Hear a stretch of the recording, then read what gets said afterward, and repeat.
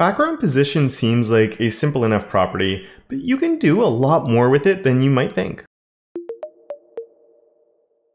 Hi there, my name is Kevin, and here on my channel we will learn about the wonders of CSS, and in this video we're going to look at background position, first by exploring the basics and the keywords, then diving a little bit deeper into unit-based positioning, and then something that's kind of weird where you can actually do like a right 20 pixels, bottom 10 pixels. We're also going to look at how we can apply and position multiple background images on one element. Of course, we're also going to be looking at how we can just position background images, but then also what happens when we play with background size and how that affects it, as well as the background size cover, because that sort of changes the game a little bit in terms of how background positioning is working. And you approach things a little differently once you put the background size cover on there. So we're going to start with just sort of the basics, and then we're going to get through all of those different parts, and then we're going to jump into the cover after that. And for all of this, there are chapters set up so you can come back later to any part you want, and you can find, or if you already know some of this stuff, you can skip to the parts you want to. They're just all down below. Awesome? Awesome, let's go and do this. All right, so we are here in CodePen and ready to dive into background images and the different things we can do with it, mostly exploring background position, but we'll look at a couple of other things along the way here.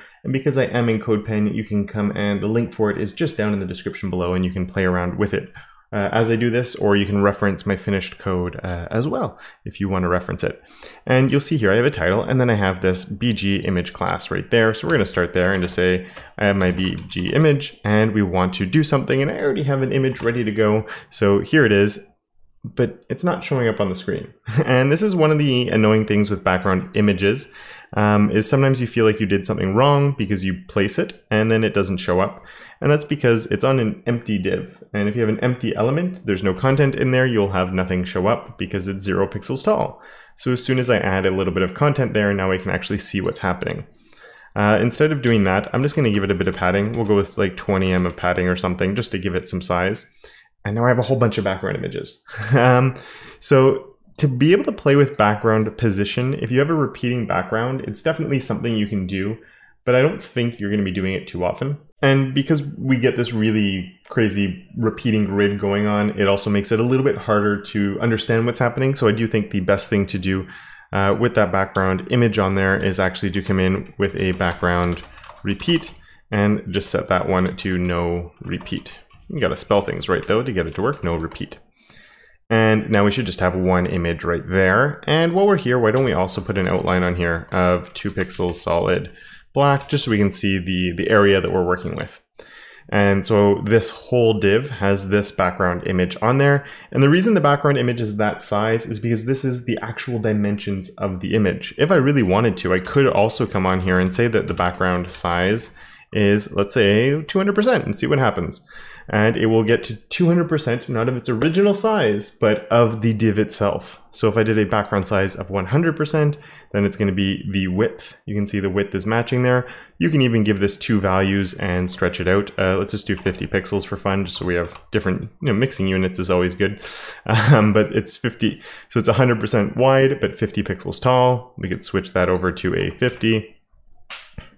So it's 50 pixels wide and 50% wide, I should say, and only 50 pixels tall. So if you want to play with the background size, you can. We're going to get more into that in a little bit. But for now, let's just comment that out. We're going to stick with this one, and we're going to look at some of the different things you can do with background position, which is the big focus of this tutorial that we're working on. And when you have a background position, you can do different things. So I can say 10 pixels and just leave it like that. And let's see what happens. It moves 10 pixels and centers. That's weird. That's an unexpected behavior. And what happens if I come in and I do 10 pixels like this? And now, well, that's a little bit more of what I think you'd expect would happen. So it's moved 10 pixels this way and it's moved 10 pixels down. So if I make this 100 pixels, we now see that it's moved over 100 pixels and down 10. So we have my x-axis here and my y-axis right there. And I can control how this is moving around. That can be kind of useful. Except with pixels, it's kind of funky because, if you're making a responsive design or something, like, you might not want to do that. So you could use percentage. So we could say 10%, and let's see what happens there. And, it's going 10% of the way across. And so you can, if I go with a 50%, interestingly enough, it will actually be centered right in that space. So that's kind of cool, right? So you can play around with your background position in that way. Now, this can be useful in certain circumstances where you have some text and a background image that needs to be positioned in a very specific way. But again, with responsive designs, I do find it very hard to get elements to go where you want them to when you have a background position on them set like this. But where I really like background position is when you come in with, say, bottom left. And it just moves to the bottom left. Or what if I did center right? And it just moves on over to the center right. And it's really, really wonderful and really, really cool. And I love how this works and how easy it is to get something where you want it to go with these types of things. And right now you might be going, Kevin, I don't see the practical use case of this, but it's one of those ones that can be really useful. And we're going to see a little bit more as we keep diving into this. But we can do a center right. Now, there's another one that's really interesting, but sadly you can't do it with the center property. You can only do this with the top left, bottom, and right. So let's say we do a top right. So we're in the top right corner. And you can actually come in with a pixel value now as well. So 20 pixels. And it's going to move down 20 pixels. So it's top right and move down 20. And I could even come over here and say 50 pixels. And I could shove it over 50. And this I never knew about. And I love this so much. I used to toy around with trying to get things based on the top left and then like move them way over. And I'd have like a background, the background position here would be set at like 150%. Because again, let's try that. What if I do 120% here? And remember, if you only have one value, it's going to use the X value. So it's sort of overflowing it almost, except it's a background image, so you can't overflow a background image. So I used to come in with these big images that had the same, or I used to come in with these big images, have them on the right side, and then, to get it there, I'd need to be playing with these really awkward percentages, and it was really hard when, it would be so nice just to come in and say left negative 10% or something like that.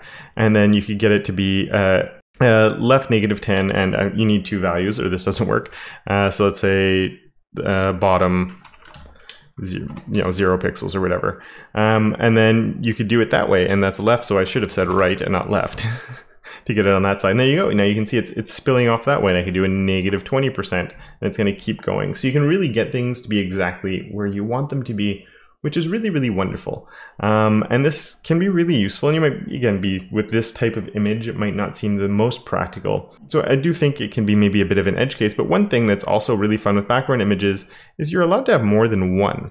And I don't know if you're aware of this, but we could come in and actually set two background images on this. So you can see here I have my comma, and then all I need to do is come in and place this next background image. So I have two background images, except you only want the URL. So just like that, comma separated.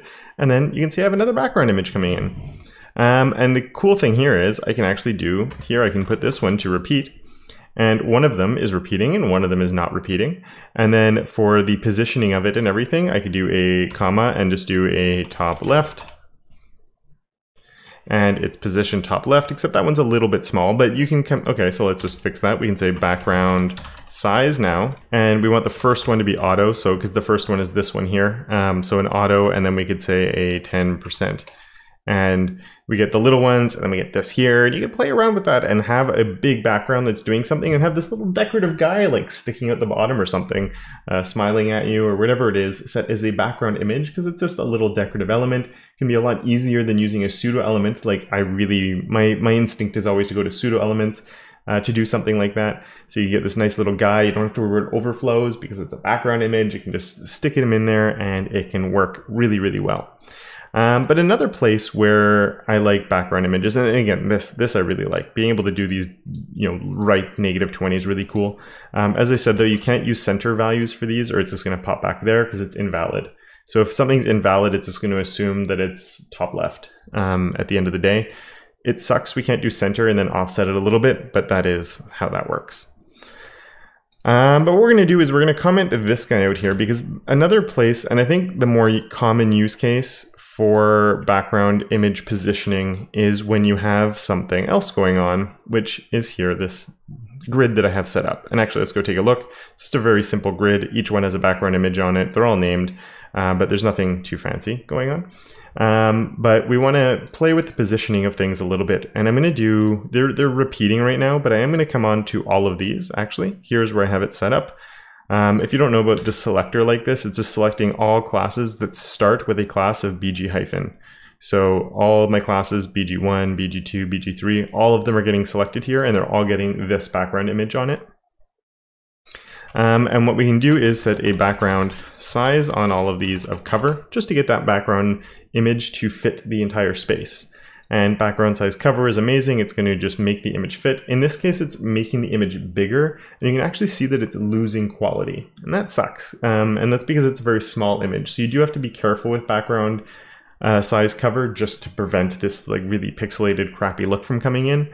The other thing is you can use a really big image, but when you use a really big image and you're really squishing it down, I'm going to use it for now, just because it works better for my example that I'm going to be looking at, and I think it looks a little bit cleaner. But this is like a really massive image, so I wouldn't normally recommend something too big. You know, you want to be cognizant of the load, you know, your image loads and everything like that. But just if you are using a background size cover, just to be careful if you're making things blurry a little bit. And we want to come in, and this is where you can still use BG1, our background position here, background position of top left. And when I do the top left, that one won't change because that is the default. But what we can do is, let's just come in and do these next couple ones, 2 and 3, top center. And we can do a top right. And you can actually see that they've changed around a little bit. And when you have a background size of cover combined with background position, because the cover is always filling the entire space, it becomes the focal point of the image. Like, where's the part of the image that's always going to be visible?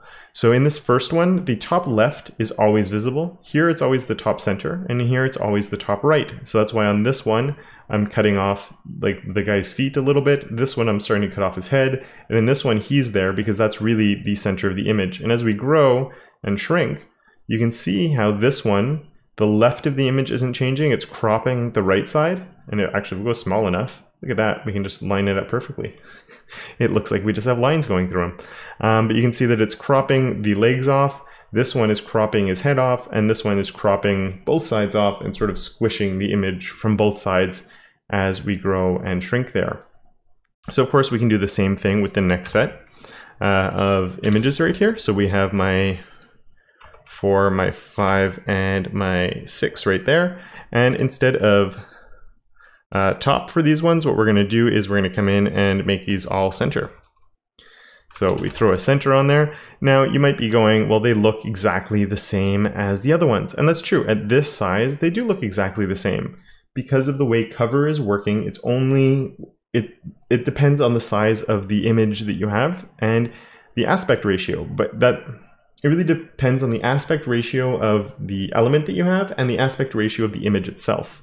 And so at these small screen sizes, these all look the same because it's cropping from the left and the right and not cropping from the top and the bottom. But as soon as we get to a different aspect ratio, now you can see where things are changing a little bit. On all 3 of these, the left and the right look the same because now we're starting to crop from the top and the bottom instead. So over here, we're cropping from the top. Over here, we're cropping from the center. So I can see all of him. Here, I'm losing his hands. And if we set up that last set of ones, I'm guessing you can sort of guess what's going to happen. Where I have my 7, my 8, and my 9. And then we want to change each one of those from center to bottom. And now that we've done that, here again, at this size, all the left ones look the same, all the right ones look the same, and all the center ones look like they're behaving the same way.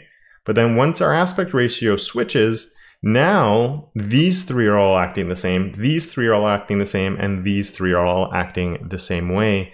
And you can see that this is these 3, it's all keeping the bottom of the image and it's cropping away the top. These ones, it's keeping the center and cropping from the top and the bottom. And then these ones over here, it's cropping from the bottom and we're keeping the top of our image. So you can play, I use background size and I use background size cover and background position all the time, just depending on the image that I have and how I want it to be cropped when it is going to be cropping. And I find it such a useful little pairing of stuff. And this is, you know, it's a little bit weird seeing it in action here, but it really shows you how it's working in all the different scenarios. Where background position does get a little bit weird, if you are using background size cover, is if you do something like 10 pixels, 20 pixels. to try and offset it a little bit. Actually, let's switch that to like a 20% just for now. And we can actually see, or percents aren't going to work. Let's try 200 pixels. And we should see that, there we go. It's actually repeating the image, but it's still a background size of cover. So it's shrinking down and then it's just doing this weird like tiling thing. And I don't really know why you'd want to use that combination. And background repeat of no repeat. So like you can do something like that, but I don't know why you'd want to necessarily. I think if you're using a background size of cover, you're for the most part going to be using these, the keywords here instead of actual values, because I think it gives you a little bit more control. I think that's more of how you're normally going to use it, with some sort of text on top and you're just controlling the image on where it should be going.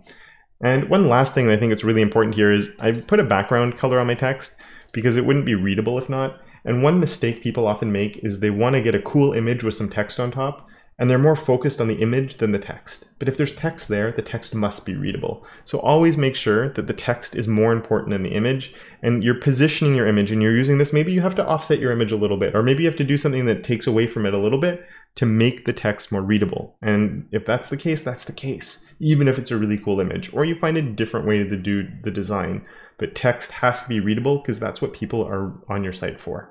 And there we have it, background position in all of its glory. Now, is there another property you'd like to see me deep dive? If so, leave a comment down below and let me know what it is. I love CSS, I love learning more about it, and I love teaching other people about it. So please leave a comment down below if there's anything you'd like to learn more about. Thank you so very much for watching. A huge thank you to my patrons for helping to support what I do here on my channel. And of course, until next time, don't forget to make your corner of the internet just a little bit more awesome.